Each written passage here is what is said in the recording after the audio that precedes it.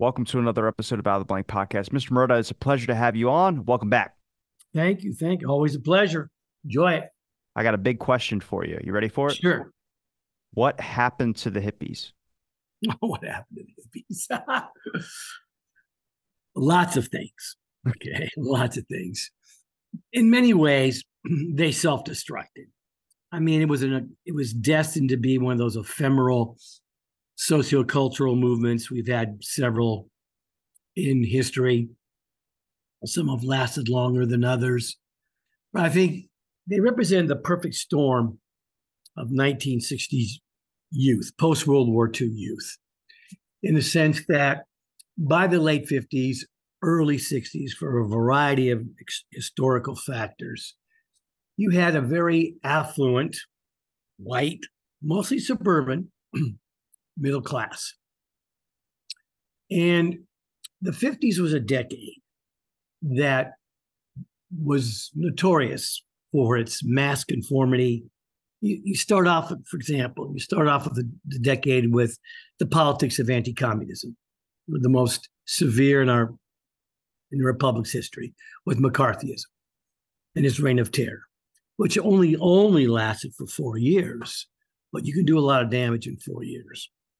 And that was a result of the Cold War hysteria. The generation of my parents' generation, I think we mentioned this to you. I mentioned this to you before. When you look at that, my parents' generation, people born in the 20s, lived through the Great Depression, then followed by World War II, their entire post-war lives was defined by three things: stability, security, prosperity, right? And most achieved it. My father did, for sure. And they wanted to pass on that type of legacy to their children.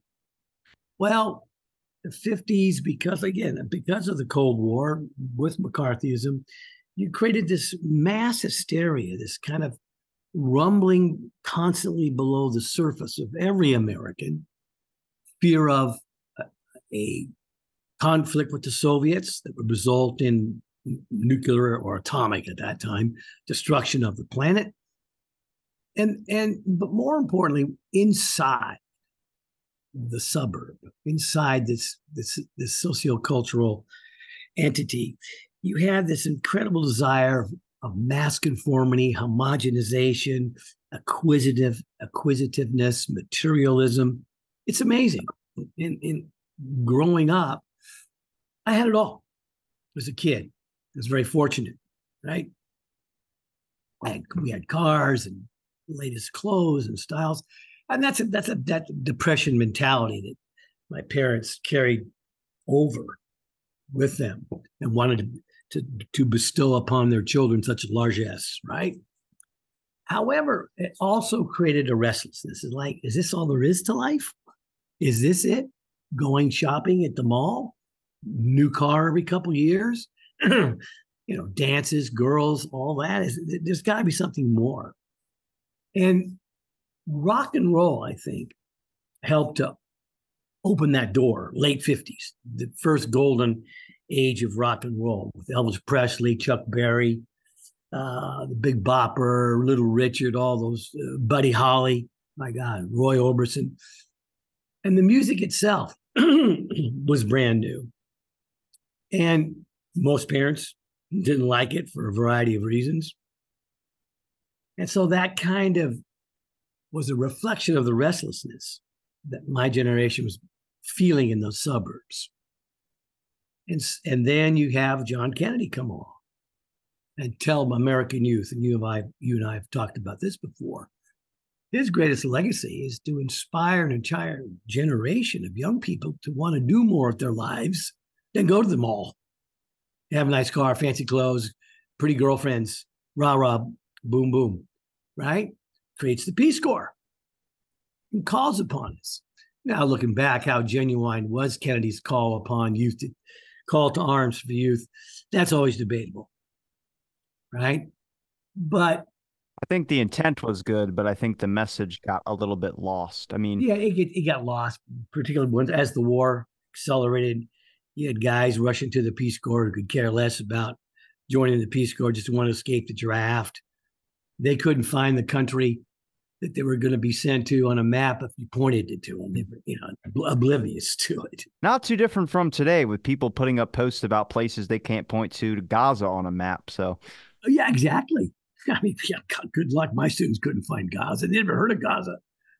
And so I think this then started the trend of a rejection of white, middle class, suburban culture, mores, norms, as being plastic and superficial.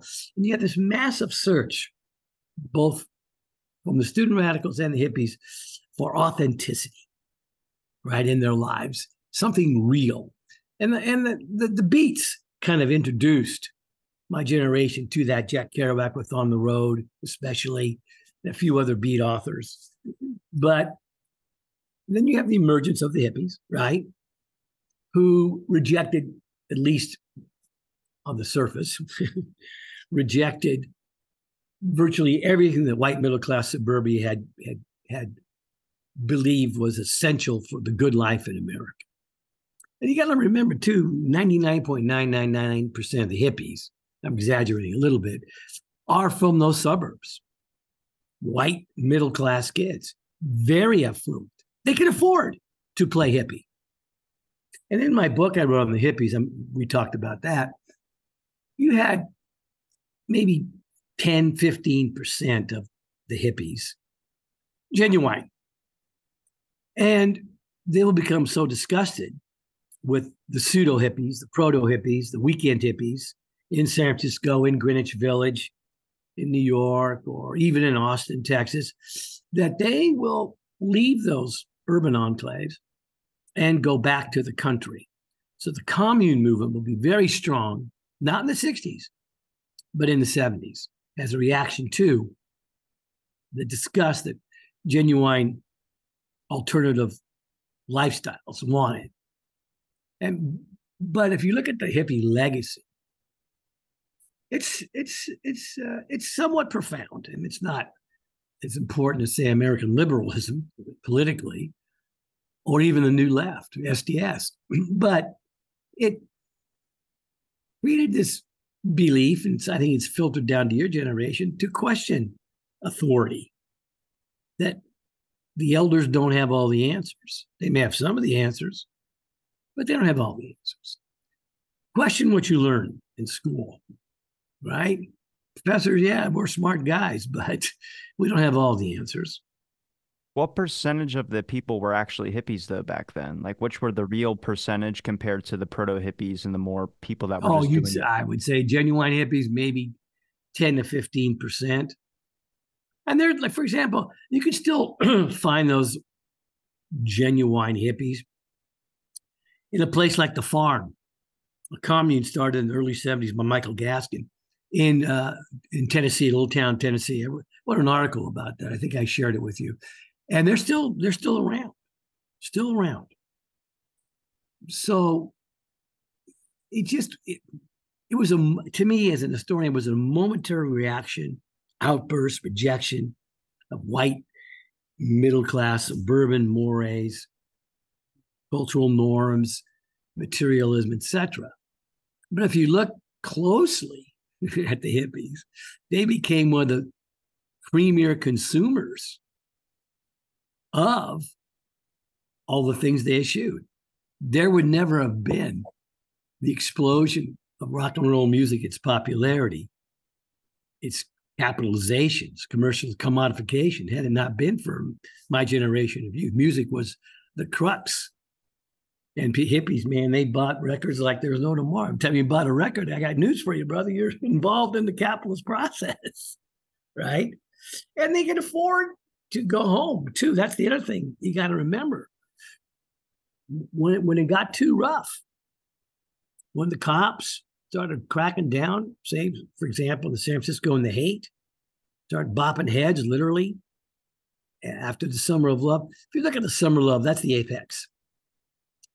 The San Francisco scene, 67. And even within that context of the Summer of Love, I mentioned this in my book on the hippies. It very quickly degenerated into a sordid, squalid disaster, drugs and rapes, and oh, it was horrible. Do you think that was Horrible. manipulated though by the government because they had that running of that Haight Ashbury clinic down there? I mean, Well, offering free drugs to That's people. Dr. David Smith. He was legit. That guy was legit. He was really legit. The government, LBJ, for example, he dismissed the hippies. He dismissed. He only started to hippies. He never took seriously. Never, because he knew He's an old Texan. What can you expect? he's an ephemeral. It was ephemeral until 1967, 68. Johnson always worried, and I've heard this on his telephone conversations, in his memos, in his private memos to, say, George Bundy, Walt Rostow, to his wise men, as he called them. He always feared that the right, the far right, would destroy its administration, the Republicans, which really wasn't that accurate. What destroyed LBJ, and that's the consensus among everybody you could have on this show, was the war. That destroyed it. Destroyed him, the Great Society, American liberalism, obliterated it, right?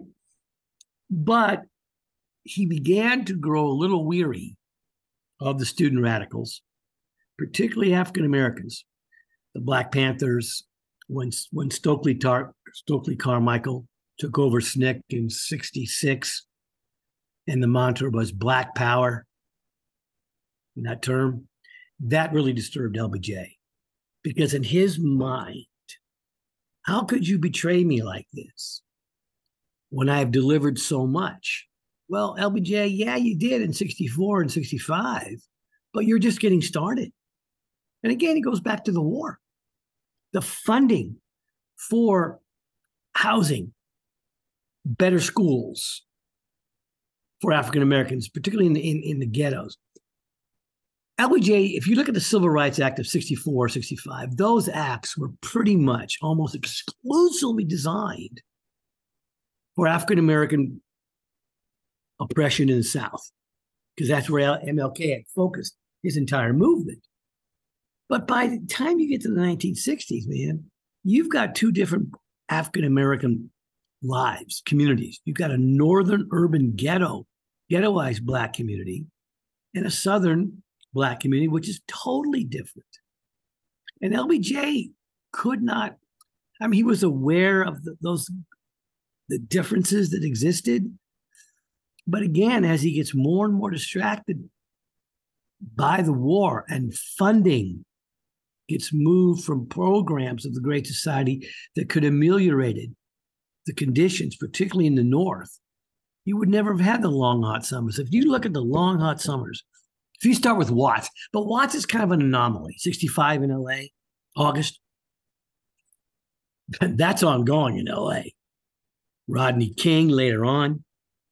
LA cops are notoriously I don't know where they are now. They're still corrupt. Yeah, corrupt, brutal, vicious. And you saw that with Rodney King. You saw that With RFK. Yeah, with Watts in '65. When Watts exploded in '65, it rocked LBJ, but it didn't once he understood the issue. And the issue was police brutality in that ghetto. And that's what ignited Watts. But fast forward to, say, the long, hot summer of '67, Detroit, Newark. There were over 150 cities that exploded in '67. Days of rioting. That was deeper. That reflected deeper issues: poverty, despair, unemployment, housing discrimination, police brutality. We see that still with George Floyd, even though George Floyd was no saint, but still, we saw it with other people who were innocent African Americans. That's an ongoing issue. Black Lives Matter in many ways is the civil rights movement picking up where Johnson, liberals, '60s liberals left off. And sadly, the far right, Trump and those guys, they don't care about any of that. The Republican Party could care less. I I mean, don't. in your own city, when that bridge Yeah. collapsed a couple of weeks ago, Baltimore, you're savvy, you're well informed. You had a bunch of far right Republicans accusing that bridge collapse on immigration because the bulk of the workers who were working on that bridge, who died in the process, were Hispanic workers, illegal immigrants. My main thing when that bridge would collapse, I was like, this is going to jack up prices in grocery stores even more. You think the supply chain's bad now? Wait till that Oh, starts sure. going. We'll see the Well, of course. ramifications. Well, yeah, for infrastructure, yeah. I was telling my class, there's still a lot of infrastructure around from the 30s, from the Great New Deal projects. You're just from the 30s. I mean, bridges, turnpikes, roads. I mean, all kinds of. That was like Hoover Dam was Yep. built and completed in 38. My God, but um, not PW, yeah, PWA.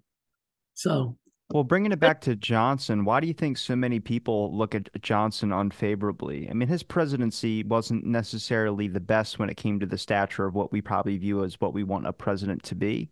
But it was effective in a sense. I know people don't want to mention that, but like I said, I've used this example multiple times because you've said it to me, and I really have seen documentation to back it up.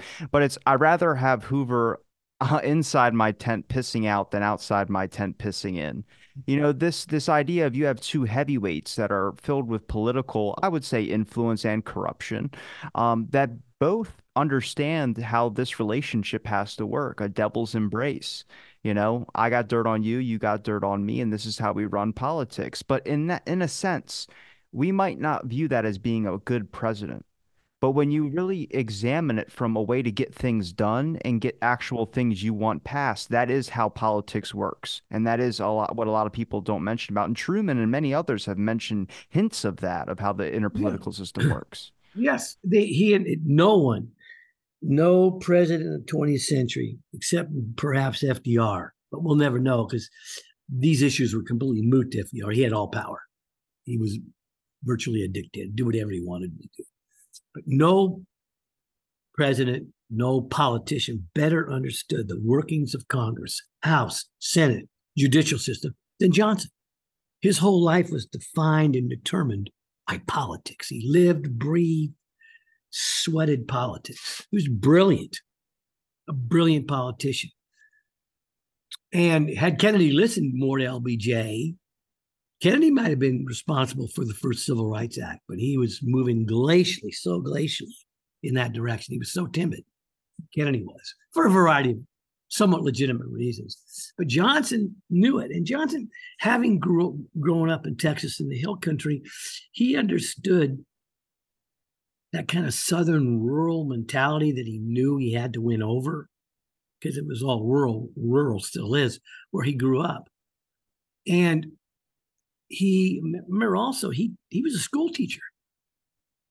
He taught in some of the taught in an all African American segregated school in Houston for a couple of years, and before that he taught in Cotula, which is in kind of South Texas, all Hispanic kids. So he understood African Americans and Hispanics pretty well, right? He didn't want to deliver the goods. When you look at LBJ, what drove him, he wanted to become the greatest president of all time. So ego, right? That same was true with Roosevelt, right? In fact, FDR was one of Roosevelt's favorites.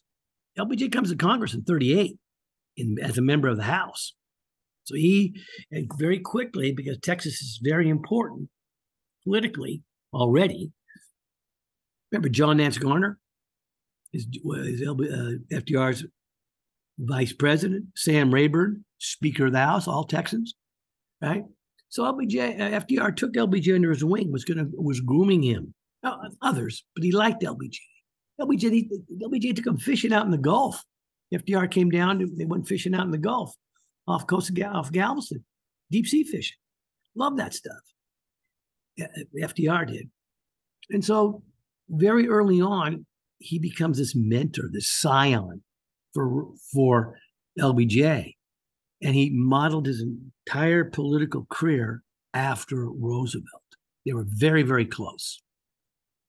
Once LBJ becomes president, his goal is to pick up where FDR left off with the New Deal because of the war and take it even further.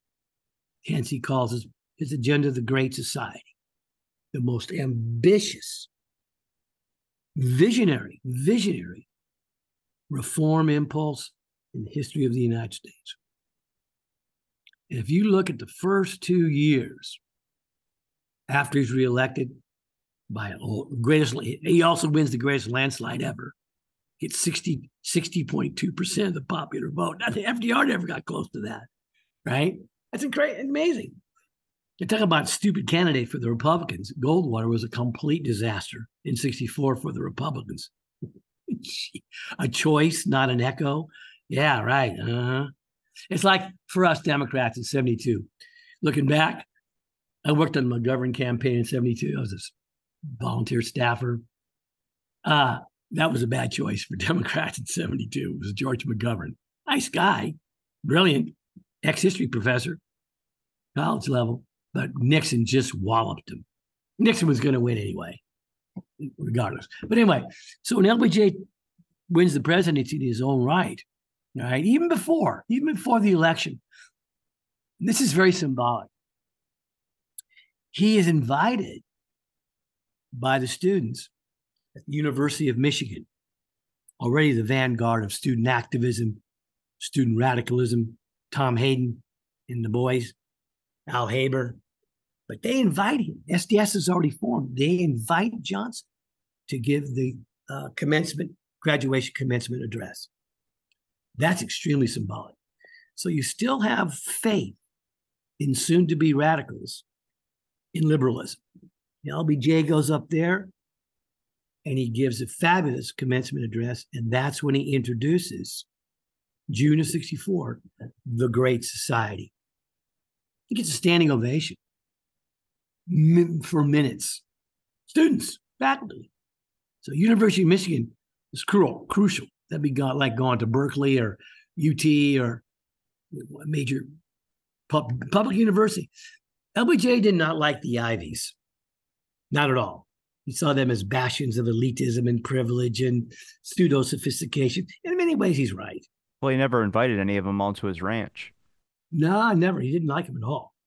But the public university, because he's public university educated, Texas State, for God's sake, in San Marcos, right?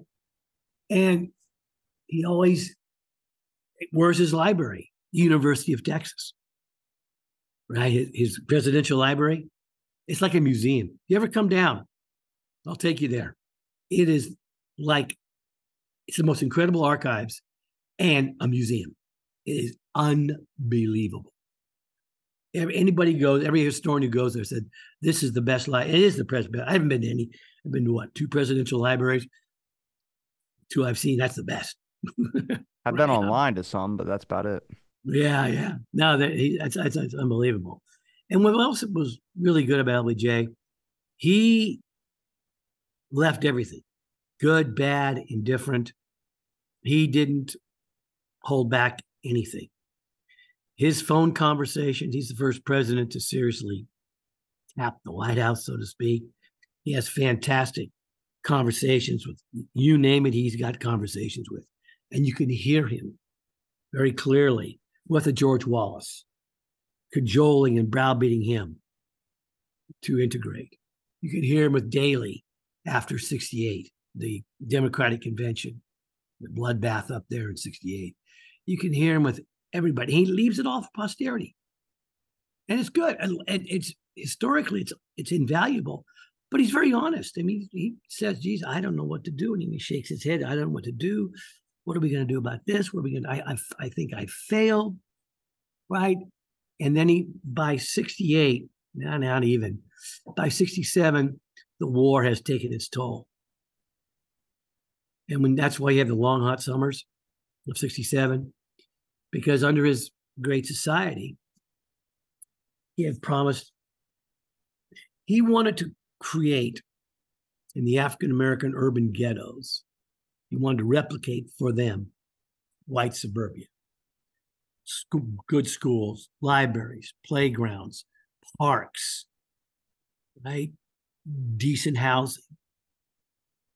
And it was called the Model City program. Now, was there a political agenda of that? Yeah.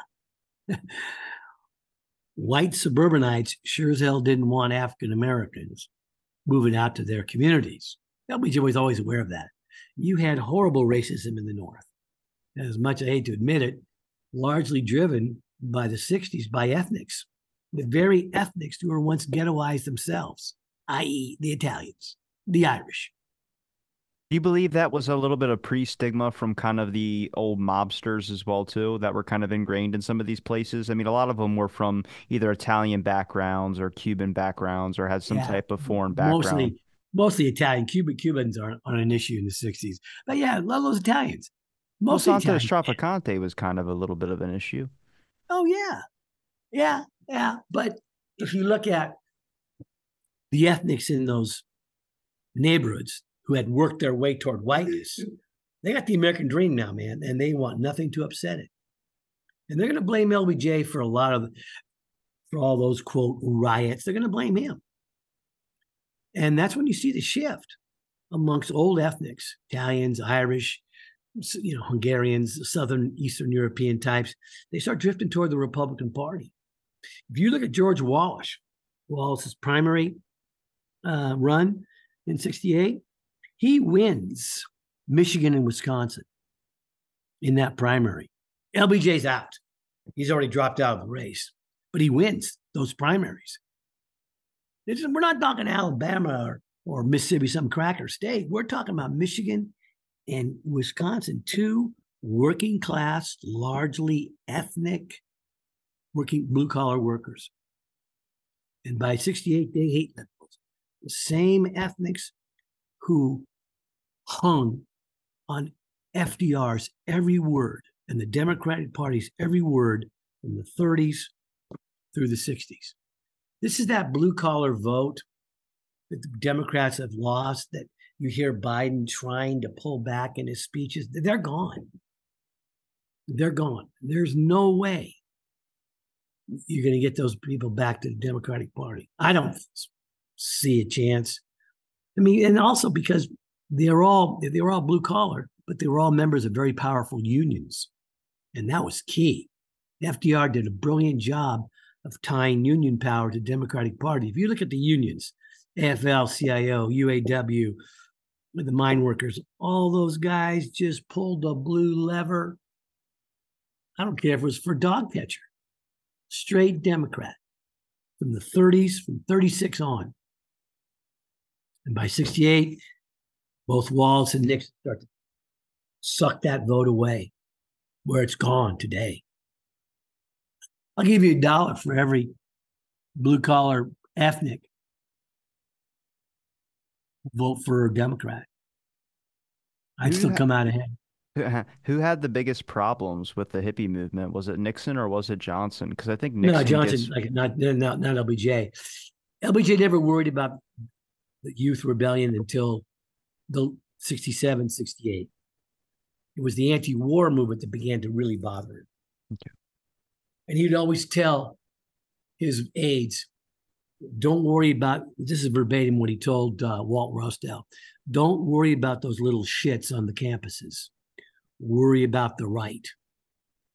And when you look at that statement, it's very prophetic because, A lot of people associate Johnson as being a Republican. well, he's not a Republican, but he feared the Republican right. And he believed that if he wasn't a hawk on the war, they'd come after and destroy him. I've listened to numerous phone conversations he has with Daley and others, Democratic friends, hardcore Democrats. He always expresses this fear. But the right never brought him down. In the end, the anti-war protest brought him down. There's your legacy relative to the student radical hippies now. In only a few communities did you see an alliance form between the hippie counterculture and the politicos. Austin was one of them. This is my latest book. That's what I'm writing about. But in the West Coast, Berkeley completely polarized. The politicals and the hippies across the bay. New York, same thing, right? Only a handful. You had a handful of what were called Prairie Power campuses, UT, Kansas, Oklahoma, University of Oklahoma, Kansas, um, Southern Illinois. This was the heart and soul of Prairie Power. And Prairie Power was a combination of the SDS and the hippie community. And together, when they united, it represented a fairly formidable force on those campuses as far as anti-war, university reform, etc. Can we go in a little bit more about some of the actions that are going on college campuses? Because that's always been an interest for me because there was an influx of so much going on there. I mean, when did communism finally start to become prominent on college campuses and the idea of Marxism as well, too? Because those beliefs were starting to trick these. Well, communism, I would say a little bit more now. I'm coming across like weird stuff on college campuses now about people with little booths set up talking about communism, where I'm like, we're all very distorted. Why can't people just watch TV and go to bed? It's so easy. It's not that difficult. Like, I get people have beliefs and stuff, but we obviously all can't agree, and it just causes more fighting. So I'm like, just watch some Netflix, please. Yeah, right. Watch Netflix. Very good. Mindless Netflix. Um, now, if you look at the SDS, this is a very complicated story, but SDS, as I mentioned before, the new left. SDS becomes its most important organization, exclusively white, upper middle class kids. Right? Again, they share that in common with the hippies. Okay. Parents are well educated. Most of them are college graduates, their parents are. So they come from a very post war, very affluent sector of American youth. They can afford to go to college, right? And once they're in college, they don't have to work their way through college, right? So they live in a very rarefied environment, which gave them plenty of time to dabble in all kinds of political theory and philosophy. Okay, but if you look at SDS, Students for a Democratic Society, it starts out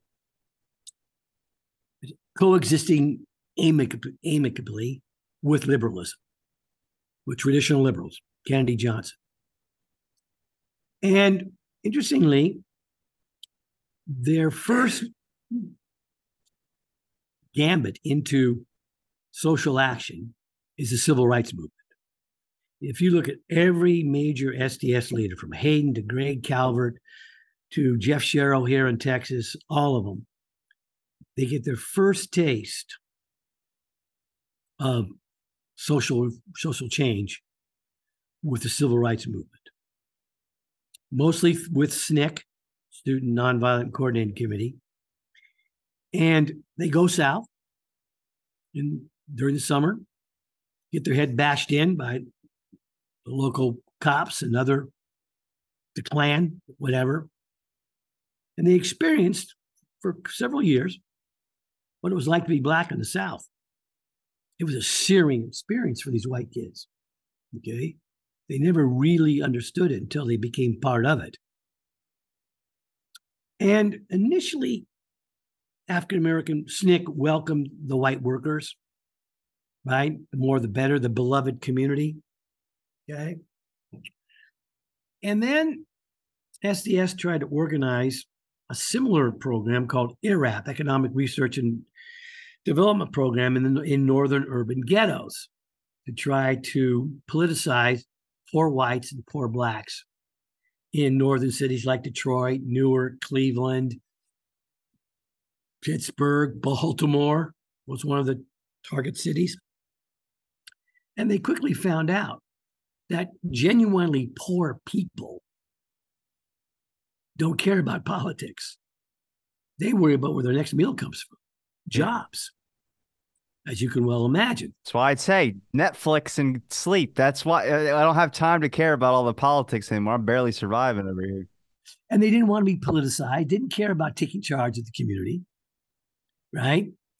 They did like the idea of putting greater pressure on the welfare system in those cities to deliver the goods more timely and such.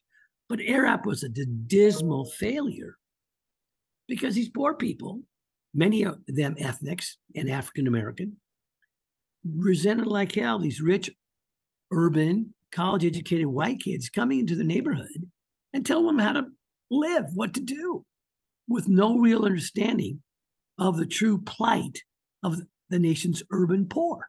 They had no idea. How could they? They grew up in incredible affluence. So that program failed.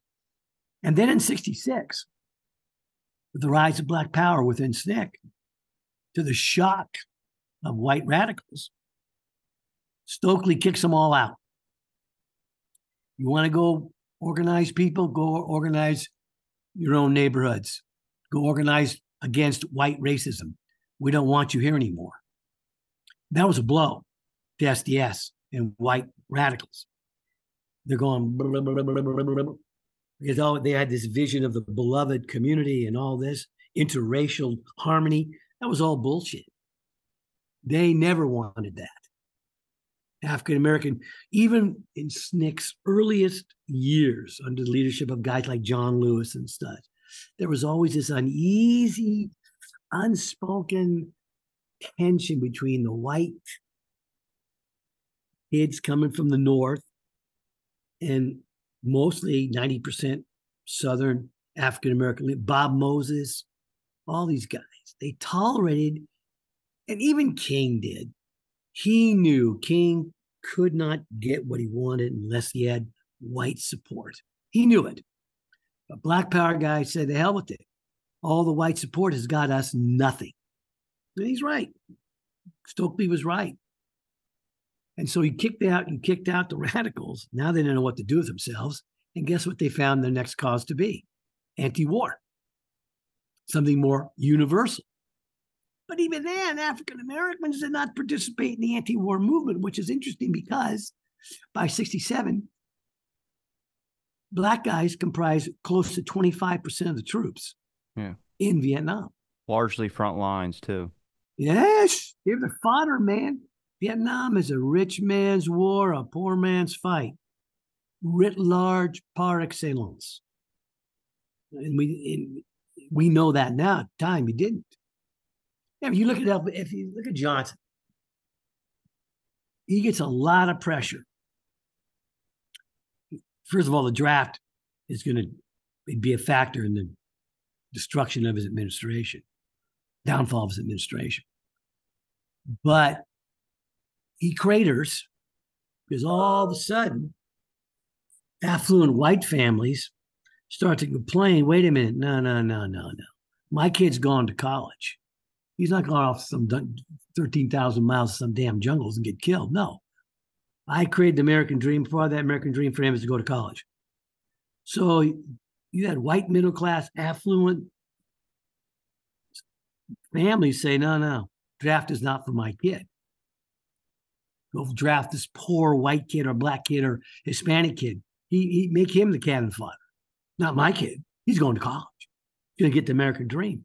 And LBJ craters and institutes the lottery. Do you know what I'm talking about, the lottery? The lotteries were like you would be able to play, and then if your card or number got called, then that means that you wouldn't have to go into the draft. No, the opposite.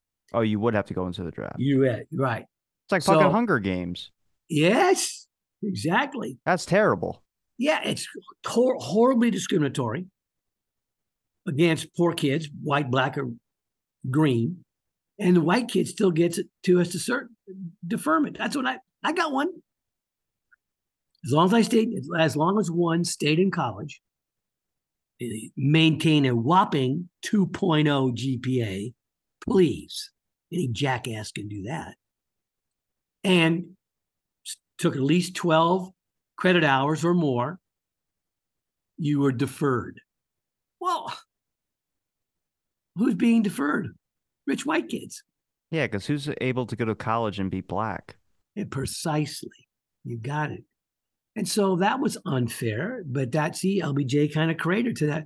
LBJ politically always said, to be successful, you got to maintain what he called the consensus. The Johnson consensus was, by the 60s, white middle class America. As long as you had them on board, you can do anything. And he's right. He was right for a while. First thing, for example, he does before he introduces the Civil Rights Act of 64 is he gives white middle class America a huge tax cut. Nothing is more endearing to white middle class Americans than a tax cut, right? Anytime. And that got them on their side. And then LBJ also used JFK's assassination, make the country feel guilty and bad. And when he introduced the Civil Rights Act of 64, he gave a wonderful speech, fabulous speech. And in that speech, he invoked Kennedy's name about 15 million times with the refrain, "What better way to pay tribute to our late, great, dead president than to pass his civil rights bill?" It wasn't his bill, it was Johnson's bill. Kennedy had, if you want to call it a bill, before in the House before he's killed, but it was already being butchered by the Republicans and Southern Democrats. Never would have passed. Never. Hell, he wouldn't have. It wasn't. It was not even going to get out of committee. Forget it. And so Johnson knew this, but he said, "Before I do that, I've got to get white middle class America, my side. Give him a tax break." His Civil Rights Act of 64 flew through Congress like unbelievable. I mean, it was like a FDR moment, rubber stamp, because he was brilliant at that. And then he also knew that Northern whites, the last thing they wanted to see in the 60s, and I mentioned this kind of a little bit earlier, was any type of mass migration of brutalized African Americans out of the South into northern cities, suburbs. That's racism. And so LBJ knew this. And so consequently, what does he do? He realizes that, hey, they're going to support my civil rights bill. They don't want to see on TV anymore the fire hoses, the police dogs, Bull Connor, the beatings, the churches exploding and killing little African American girls. Americans get horrified by that. Our image looks bad. And did the Soviets and the communists make hay with that sunshine? You better believe it. Oh my God. So you always got the Cold War in the background affecting all this. Amplifying. Ah, yeah. And Johnson knew this. And that's why when Johnson gets sucked into Vietnam, he should have. Rumor has, I think you and I talked before, Kennedy was contemplating getting us out. Yeah, but I mean, I would like to think he would, but there's not really evidence to say besides him making a off statement to somebody. But Precisely. And the hawks within his own party, including the CIA, there was no way. Those guys were at that time hardcore cold warriors.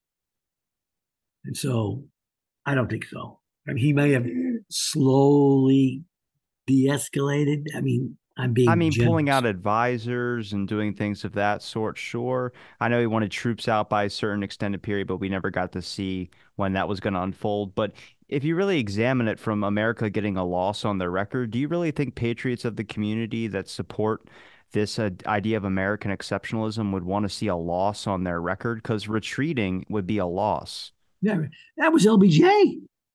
He told Doris Kearns, his biographer, whom he really opened up to. It's a great book. You should read that. That he did not want to become obsessed with not becoming the first president to lose a war. So there you go. I mean, that's the same thing for Nixon. It's why, like, I'm interested in people that have a different take than the historical record of Nixon, because he could have easily blown the roof off the place with all the secrets he knew about the intelligence community, but he kept his mouth shut about stuff. And I think he viewed it as I didn't want to be the president that laid all the national secrets on the line to save his own ass. You know what I mean? Because there'd be more hellfire that came with it. Oh, sure. Nixon was delusional, paranoid. He was, I'm no psychologist or psychiatrist, but he had some issues, Yeah, I mean, right? towards the end, he was walking through the White House hallways, drunk, talking to the paintings. So I would love to be there. I also would No, love to yeah. be Who on that wouldn't? conversation. Yeah. Yeah. Haldeman and Ehrlichman covered for him all the time. One thing you say about Nixon, he built an incredibly fanatically loyal coterie around him. Those guys, boy, every president wished they had those kind of hardcore true believers around them. Every one of them. I mean, if you listen to his speeches and stuff like that, it's not something I would be like, this isn't the Nixon that everyone has talked about being a bumbling idiot. I mean, he's talking about the culture and he's very, very well spoken when he does speak. Now, though, my only complaint about Nixon's speeches is that I think he was very sexually repressed. And I say that because I've never heard so many sexual euphemisms put into speeches. He'd be like thrusting and, you know, and I'm just like, why are you using those words? Pick anything Yeah. else. Yeah. Well, if you look at it, if you listen to his conversations, his taped conversations with all of his advisors, he's really swears all the time. I mean, he's really a raunchy guy, Yeah. but the public never saw that. He's, whatever you say about Nixon, he was brilliant, academically, intellectually, well read, well informed. Guy was smart as hell. Just had some little few screws loose. I mean, 10 times, LBJ was a brilliant politician. LBJ wasn't stupid, but he was no great intellect. Nixon was an intellect. Kennedy was an intellect, right? Uh, Well, it's the biggest question if he thought Nixon would have won that debate against Kennedy if it wasn't televised. oh, Apparently, if you listen on the radio, yeah, the he does. percentage of the people that listened to him on the radio said that he beat Kennedy in that. But then the number of people that saw him on television saw that Nixon was sweaty, and he really didn't have time to for some things. And like I said, I'm kind of the same with Nixon and Kennedy. From what I've looked at, is that I've seen both of these people targeted in different scenarios. Kennedy, if you believe the assassination stuff, and then Nixon when it comes to being targeted for Watergate. It never made sense to me. We don't have a real conclusive answer of why Watergate happened, how these ex-CIA people got caught by putting tape on a door. To me, that just doesn't make sense. You know, these guys have done plenty of covert operations before. It's not like this was their first rodeo, but a janitor caught him. Paul Blart caught him. Like, come on. Yeah, yeah. Paul Blart, Paul, yeah, right. No, I think it was just a botched job. I mean, those guys were. The thing is, we talked about this before, you and I. Nixon didn't have to do any of this. I mean, he didn't know about this, but his henchmen didn't have to do any of it. He was going to win in a cakewalk anyway. The Democratic Party was so polarized by 72. I mean, even if Muskie, because Nixon unleashed a horrible dirty tricks campaign against Muskie because he thought Muskie was the greater, Edmund Muskie, Yeah. Maine, was a greater threat and a better candidate, which he was. And then he put so much unrelenting dirt out there on Muskie, which wasn't true. Muskie bowed out. Time to get to the convention, Democratic convention in 72. McGovern's the only guy standing. Well, Nixon was done when Agnew left. Or when he was pushed out, because Agnew was the only defensive line when it came to the media, and media is everything, and even in today's times, it's even more so. But back then, you know, Kennedy's amount of television things that he did compared to other presidents before him and after him as well too. I mean, a lot of these boost up your eyes and what the public views more than an actual speech does at campuses. But Nixon and Johnson also visited a lot of campuses too. They knew that was a vote that they needed to get in their Oh, pocket. sure they did. Sure they did. LBJ went to a lot of campuses. During the end, he didn't go. He continued to go all the way through 67, early 68. Even though he's booed and heckled and jeered, he still went, man. He still went. That's some courage. But it was hard for him. He was devastated. I told you the story when after he left the White House, he dies in 73. Last couple of years of his life, he would get on his horse. It's a true story. And just ride around kind of aimlessly, mindlessly his ranch but he had grown his hair Yeah, yeah, down to yeah. his He looked shoulders. pretty good. He looked pretty good. Yeah, if you saw a photo of it. And poor man, LBJ is one of the great tragedies of American political history, I think personally. He could have been a great president. I even have new leftists, SDSers, Texans, fellow Texans, who are I've interviewed for my book, most recent book. In fact, I'm doing a radio show on What's it Friday called? with. I haven't come up with a title yet. I've got a couple titles, but won't come out until next year. So, but when it gets closer, I'll tell you. Yeah, we'll be promoting the hell out of that thing. Thank you. The publisher has one title that they want. I don't know if I'm comfortable with it, so I don't want to say anything yet. But I'm almost done. But I'm doing a radio show called The Rag Blog on Friday with Thorne Dreyer, who was the editor of The Rag, one of the most prominent underground papers. He and I have become great friends, along with the other group. They're a few years older than me, and every one of them say that, and not just as fellow Texans, but they say that LBJ could have been a great president, one of the greatest. They really believed in him. And then the war just shattered all his credibility with the new left. There's a quote that rings really true to me that I kind of like to think about and really mention sometimes, but a lot of people, it's hard for them. Sometimes it falls on deaf ears. But it's show me a young man who isn't liberal, I'll show you a young man with no heart. Show me an old man who isn't conservative, I'll show you an old man with no experience.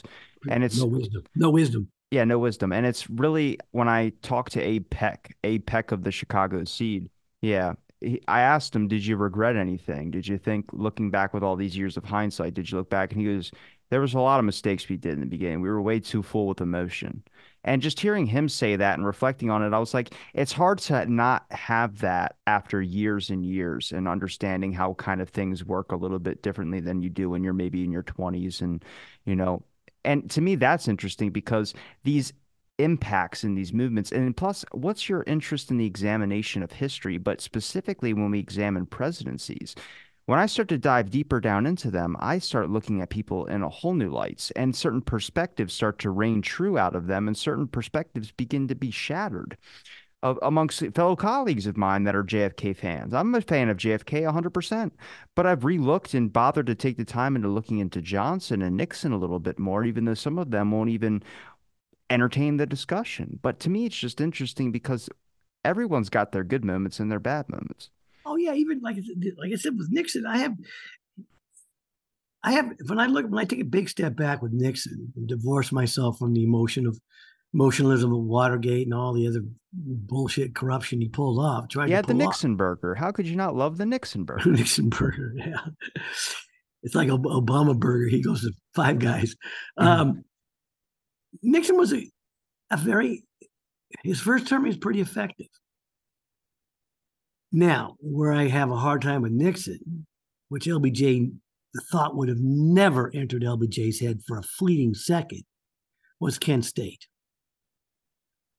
Because the buck stops with Nixon because the governor is not allowed, and you know this, cannot call out the National Guard without first getting the president's approval. And when Nixon gave his approval to allow the Ohio governor to call off those National Guard idiots and kill those 5 kids at Kent State, that was a turning point. Nixon had campaigned on law and order, and by God, he delivered the goods. And if you look at the movement, from that moment on, May of 70, it just precipitously, completely collapses. And the way I see that is, I'm sure Peck would admit this. Sure, you had moments in the 60s like Chicago and other violent confrontations between the radicals, student radicals, and the cops and law enforcement and stuff. But no one was ever shot and killed. Yeah, they may have been beaten by the cops up in Chicago in 68 mercilessly, Jesus. But they provoked a lot of that. Jerry Rubin, those guys provoked a lot of that, in all honesty. But did their provocations warrant having their heads split open? No. But when you look at Kent State and the killing of those 5 kids, it's like to tell my class this isn't the French youth of the '60s where they literally threw up the barricades in Paris in '68. They were ready to fight street to street, corner to corner, de Gaulle's government with whatever they could find. When this happens in the United States, those kids all go home. They said, it's not worth it. It's clear Nixon's going to shoot us, and I'm not that committed. This is not Germany in the '60s, and certainly not France. Those French kids, the French know how to put on a revolution. They always have. And they put one on in '68 as well. You go back and look at that, the Days of Rage in Paris in the '60s, unbelievable. Unbelievable. Those French students were not going to take it. German students either. How many of the hippies in the United States, how many of the hippies that were part of the culture, the proto hippies are the ones that were just doing it to hop on a trend? I mean, how much do you believe that it was a way of just being able to rebel and have this kind of throw against the establishment? Because that became an overall sentiment of the hippie movement. Besides the real hippies who actually believed and stood there from the beginning, there became the violent weathermen. There became other factors that started to really bring down the law when it came to certain actions of the United States government that honestly did really affect the hippie movement in probably the worst ways. But those weren't technically really hippies; those were more No, radicals. no, they're the radicals. No, but white America, mainstream America is going to lump them all together and accuse of SDS or a weatherman of being Yeah, a throw hippie. Manson in there. Yeah, throw Manson in there. Yeah, he was a hippie, going He had crazy. long hair. I saw it. Yeah, of course. There you go. And that's exactly what Manson will help also contribute to the demise. You got to remember too about with the hippie movement, it becomes very quickly commodified by American capitalism, and they made fortunes. Records close. What's that clothing store? Not the Gap. What's it called? Got started in San Francisco in '69. Still around. The Gap? You know what that? I don't Really, think what's it's the that clothing Gap. store? What's the clothing store? I'm ask my wife. She knows. What's the clothing store that got started in '69 in San Francisco? Still around? Not the Gap. Goodwill. Huh? Goodwill. No, not Goodwill. Oh, not with us too. Anyway, it'll come to me. Jesus, getting old, man. Um, it was so quickly commodified with the music and clothing, and that's how it eventually was destroyed. It's because if you look, hippies eschewed all that, and yet they enveloped it. And if you look at the 1960s, the hippie movement in particular, it probably generated more revenue for American corporations than any previous fashion movement or fashionable hip movement. Millions, tens of millions of dollars were made. And I tell you, every time the hippies would buy a record, they were contributing to it. So, Was it in Nashville? no, it was founded by husband and wife team in '69 in San Francisco. It's a major chain. Maybe it was the Gap. Started out with Levi's, just Levi's, and a few, hippie commodities. Maybe it was the Gap. I think it was Gap. Was it hippie Jimmy Siegel? No, no, I forgot the Fisher family. I think they were called. It was the Fishers. You said I have to Fisher? look it up. You can look it up in my book. I have to find out where it was, but it was in San Francisco, just off by the Fisherman, just off the Haight and Fisherman's Wharf area.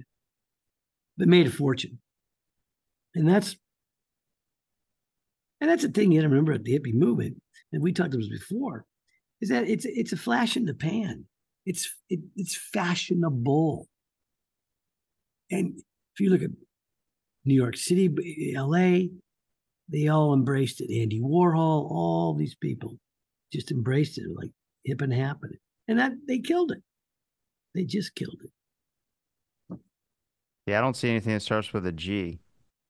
Well, hold on. Let me get my book and I'll tell Yeah, let me you. pause it. I gotta know. Right? It's yeah, Don't doubt yourself. It was the Gap. yeah, yeah. They made it, they're the Fishers. He made a fortune. And so, I and know, and then, now it's associated with what is it? Those fanny packs. yeah, you name it, and they still got it. And so when you look at the hippie movement, there's so many factors that just cause it to implode.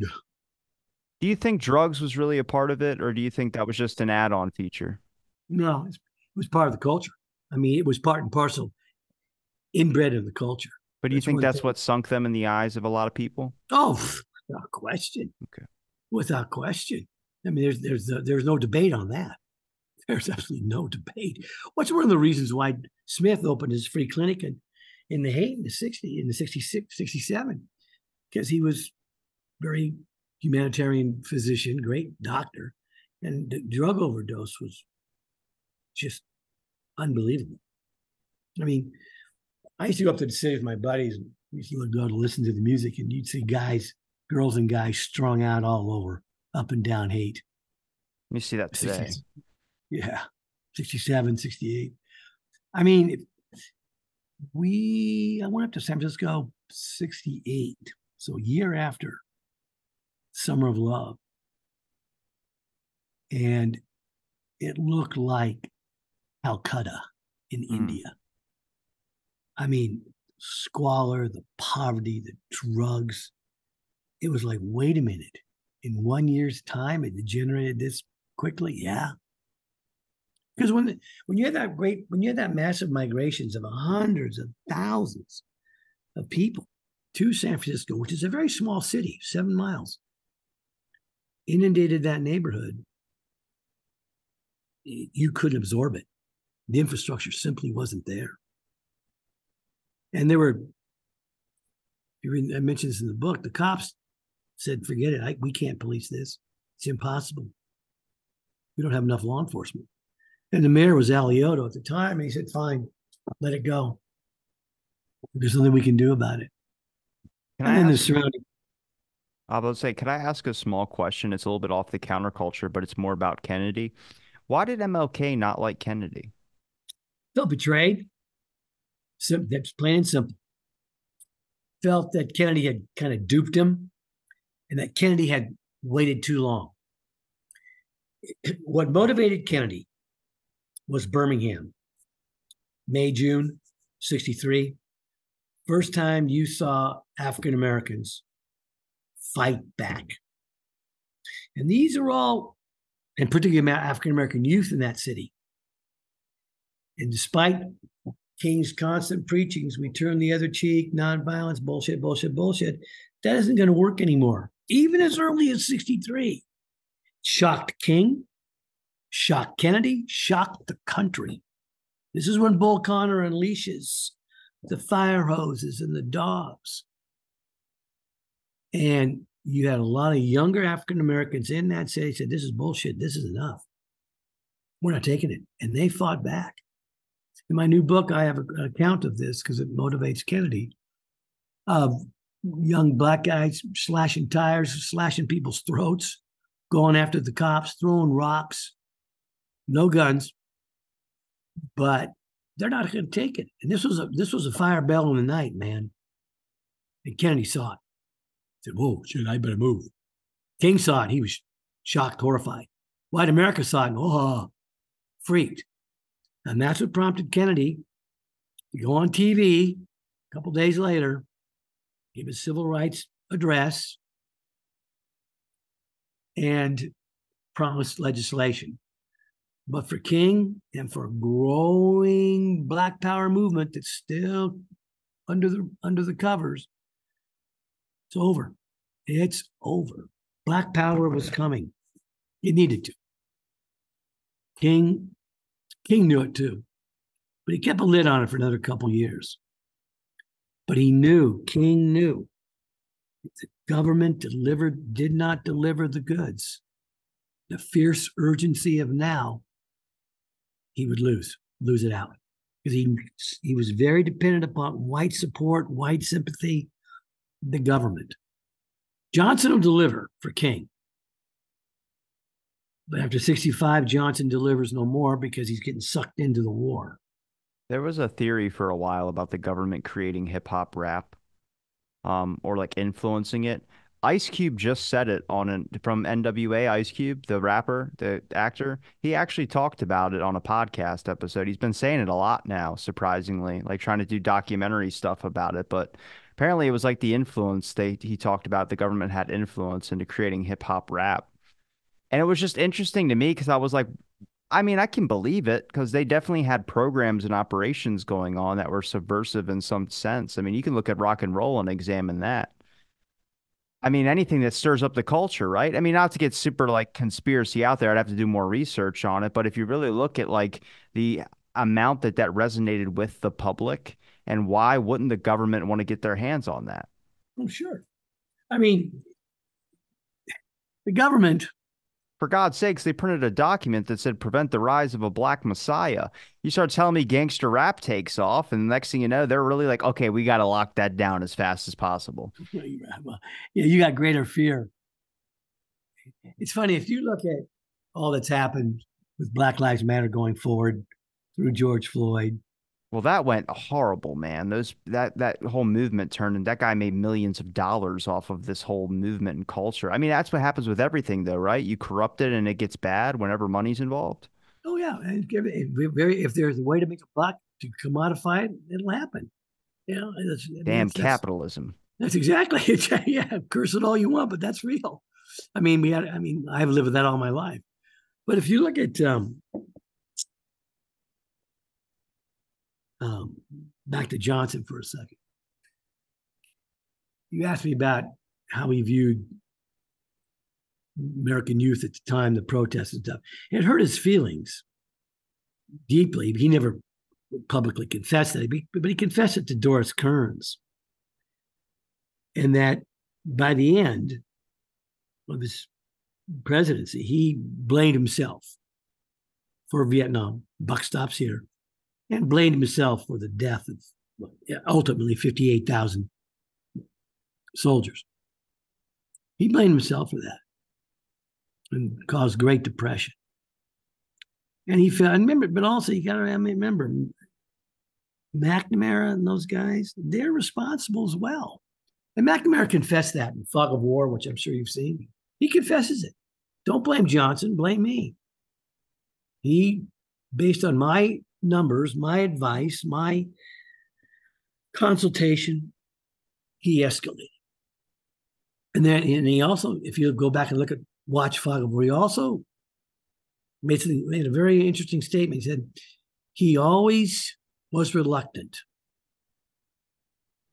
but we convinced him. Just a few more troops, Mr. President. Light, the favorite expression was light at the end of the tunnel. And Westmoreland was a lying sack of you know what, too. The lie began with Westmoreland because he's the one who knows we're getting our ass kicked over there, lies to McNamara about how many more troops we need, lies about the death toll, jacks those numbers up of VC, NVA and VC death toll. See, if you just had a few more troops, we'll finish them off. And then what happens? Tet offensive. Yeah. End of January, 68. Blows the whole thing wide open. That was the end for LBJ. 2 months later, comes on national TV, offers the peace overture, and tells us he's not going to run for president. That was a greater shock than anything. He would have won in 68. And watch what happens. 1 month after LBJ's out of the running, who jumps in? Bobby Kennedy. Bobby would have won in 68. I'm not a big fan of his son, but Bobby would have won had he not been killed. He would have beat Nixon. Nixon knew it too. He was shaking in his boots when he admits this too, Nixon, in his memoirs. Told Kissinger several times that he was worried that if Bobby is in this race, it's going to be a replay of 60. It might be close, but he'll win. And I convinced Bobby would have. He won after winning that California primary. He was a juggernaut. There's no stopping him, and he's killed. Yeah. You have to admit that's a bit suspicious. Oh, of course it is. There's some kind of conspiracy there. Some Sirhan claims that because Bobby was pro-Israel, well, shit.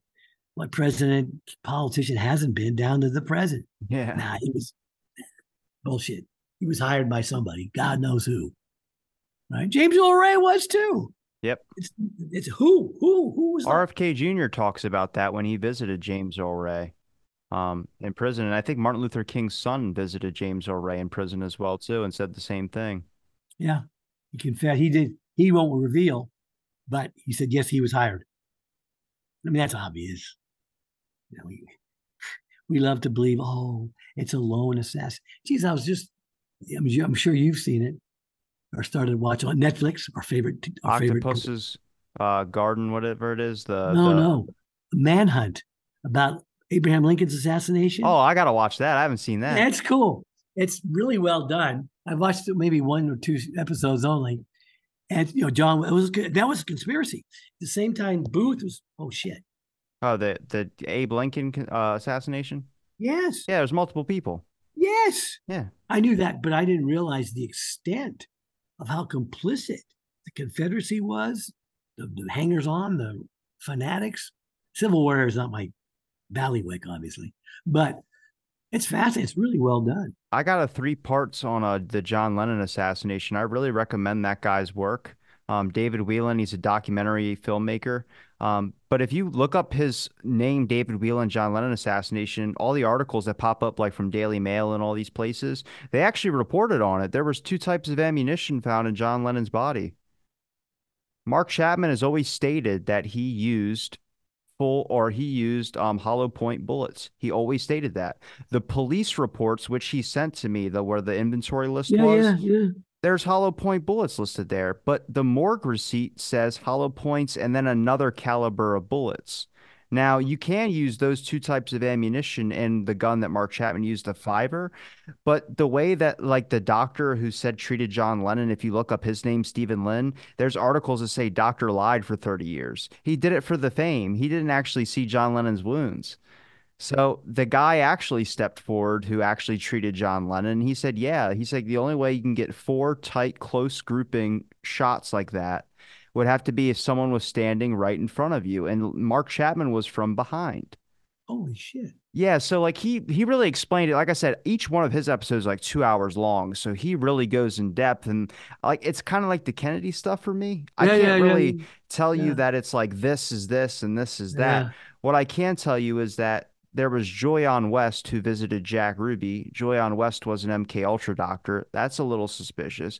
But Mm-hmm. Milton Klein was an MK Ultra doctor who's in a documentary you can watch right now on YouTube. In 1978, they did a documentary about MK Mm-hmm. Ultra, and he says I can make a patsy within 3 months. That's what Milton Klein said. Well, guess who visited Mark Chapman in his cell right before he pleads guilty? Milton Klein. So Yeah, like sure. you go, why are these people even being attached to this? And that's like the stuff for me. It was like, look at the whole 70s, the 60s, and why is that time period specific to lone assassins? What that It's is not. so that cannot be just like a random. I know No, people want to go, oh, you're being conspiracy, but I'm like, we haven't really no. had any lone assassins since. So like examine that. Except that maybe you can say Reagan, but even then that Yeah, guy he yeah, wasn't Reagan effective. and And that Garfield too. what is it? Because Garfield and McKinley. what was That's it. his who was the Reagan shooter? I forgot his name. John something. Oh, no, John no. Hinckley. He Hinckley, just thank he you. just made a new album. So it's like he's playing acoustic guitar on YouTube. He's doing fine. Yeah, sure. Get into You're this talking. moment where I'm like, if you look at the whole 60s and 70s, who do we got? JFK, RFK, MLK, John Lennon. You got, and they're all like lone assassin types. And I'm like, where has that been after? You don't see a whole No, lot of it after. no. The thing is, historically, if you look at because Lincoln was shot by Booth, that's the lone assassin. Yeah. But he was part of a really widespread Yeah. grand conspiracy, man. Like, whoa, frightening and so. Now, Garfield, no. Some disgruntled employee, 1881, right? McKinley, same thing, an anarchist, lone gunman, 1901. Well, there's even a new film coming out about Jonestown. There's Leonardo DiCaprio's playing it, but Harvey Milk. Yes. There was two people killed in that one, but nobody knows why. It can't just be because he was gay. And what did they come out with? The Twinkie defense as a thing? Like the guy's jacked up on sugar, Coke, and all these other types of fast food products, and that's why he goes in and shoots Harvey Milk. But what did Harvey Milk do? He was friends with Jim Jones and wrote plenty of letters to Jim Jones. Not saying he knew the full extent of what was going on there, but there's obviously some weird things going on with the amount of money that was being funneled into Jonestown, too. So I say, and Moscone's killed too, which say, Yeah. wait a minute. See, that's the connection. Like, wait, why would you kill the mayor who's down the hall? He literally walks down the hall and kills poor George Moscone, Yeah.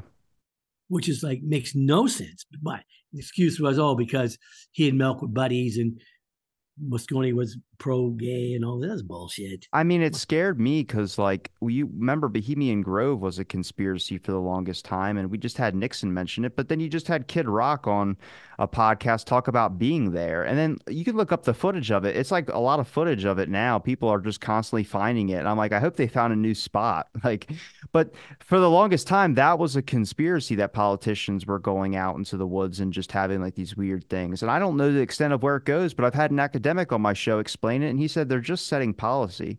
I'm like, in front of an owl statue? And he was like, what's wrong with that? I was like, that's freaking weird, man.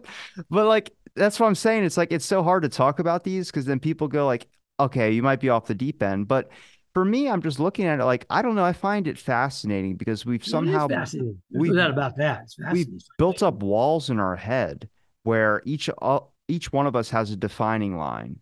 For instance, if I told you JFK was killed as a result of a conspiracy, a lot of people would be like, eh.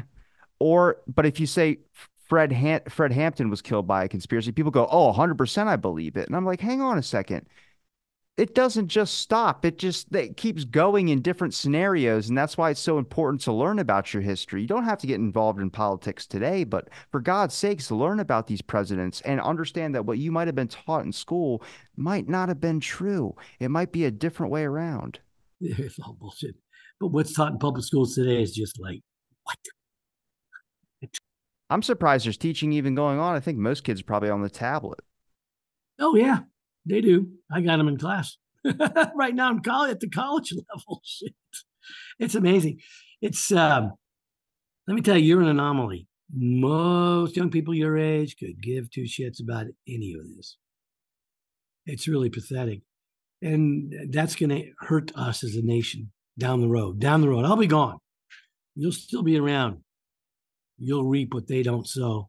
But we look up to people like yourself who've given me time on various episodes to be able to talk about some of your knowledge and at least some context to the conversation. I mean, these are will be recorded and put up there as long as the internet's around. Um, so hopefully, We'll live on a posterity, you and I. yeah, until they create AI versions of us. That Yeah, AI versions of ourselves. no, but John, every time I talk to you, man, I learn something new. I'm always happy to chat with you. You're a wealth of information, but I don't want to take up too much of your time here. But where can people find your links? And also, we'll have to get you back on again to discuss some more subjects closer to when your book comes out. Hopefully before that too. Yeah. Just you can just go on, I guess, Amazon and different places, and there's a bunch of links there. But I don't really. I keep a low public profile. I really don't put myself out there too much. But you can find me always. I'll make sure I link whatever links I have for you in the description. And I always appreciate the conversations. And thanks to everybody listening for this episode of Out of the Blanket. Stay tuned for our next episode.